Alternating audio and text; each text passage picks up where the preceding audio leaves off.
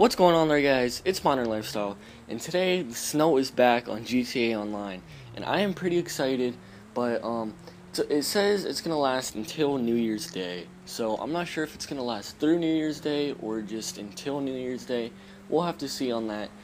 Maybe I said on the website, maybe I just read it wrong, but we'll see. Hopefully through New Year's Day, because a lot of us are probably gonna be doing stuff tonight or today, so hopefully through tomorrow.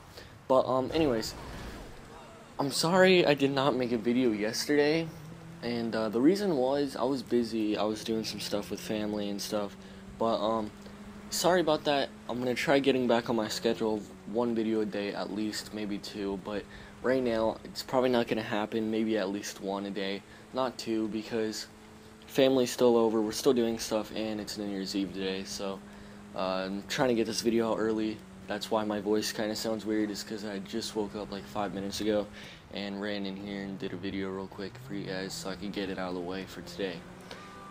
But anyways, another quick update, or another thing, I'm gonna be doing a review of this car that I'm driving right here, and the reason is I had someone ask me to do it, and also I think it's a car worthy of reviewing because I don't see very many people driving this car on GTA Online, so we'll see, but that'll either come out today or tomorrow, probably tomorrow, because tomorrow it's probably gonna cool down. I'll probably be more free to do anything I want.